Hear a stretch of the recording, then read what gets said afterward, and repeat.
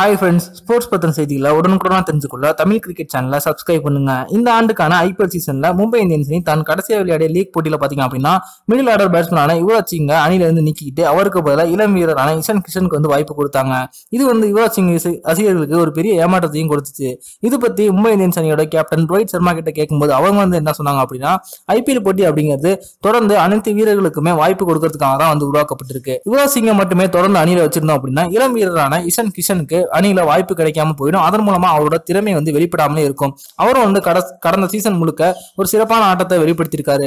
இது மாதிரி அணியில இருக்கிற அனைத்து வீரர்களுக்குமே தொடர்ந்து சுழற்சி முறையில தான் வாய்ப்பு வழங்கப்படும். அவங்க வந்து ஒரு சிறப்பான பெர்ஃபார்மன்ஸை தொடர்ந்து வெளிப்படுத்தினா மட்டும்தான் அவங்களுக்கு அணியில ஒரு உறுதியான இடத்தை வந்து ஏற்படுத்தி கொள்ள முடியும். அதனால யுவராஜ் சிங்க்கு இதுதான் கடைசி வாய்ப்பு அப்படின்னு சொல்ல முடியாது. அவருக்கு வந்து அடுத்து வர போட்டிகள்ல சுழற்சி முறையில வாய்ப்பு வழங்கப்படும் அப்படின்னு ரோஹித் சர்மா சொல்லியிருக்காரு. இது வந்து யுவராஜ் சிங் ரசிகர்களை பெரிய அளவுல பாதிச்சிருக்கு. இதற்கு காரணம் என்ன அப்படின்னா, தற்போது இந்திய அணியோட 4ஆம் கால வீரரா பாத்தீங்க அப்படின்னா யாருமே ஒரு சிறப்பான ஆட்டத்தை வெளிப்படுத்த முடியல.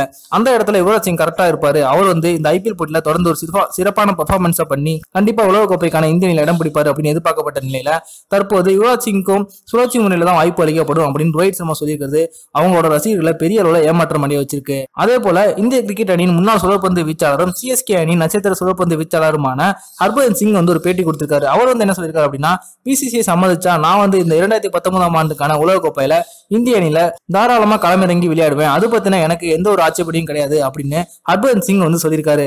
ஆனா இது பத்தி பிசிசிஐ என்ன முடிவு எடுக்க போறாங்க அப்படிங்கறத நாம பொறுத்து இருந்து பார்ப்போம். இந்த வீடியோ உங்களுக்கு பிடிச்சிருந்துச்சுன்னா லைக் பண்ணுங்க, ஷேர் பண்ணுங்க. நன்றி.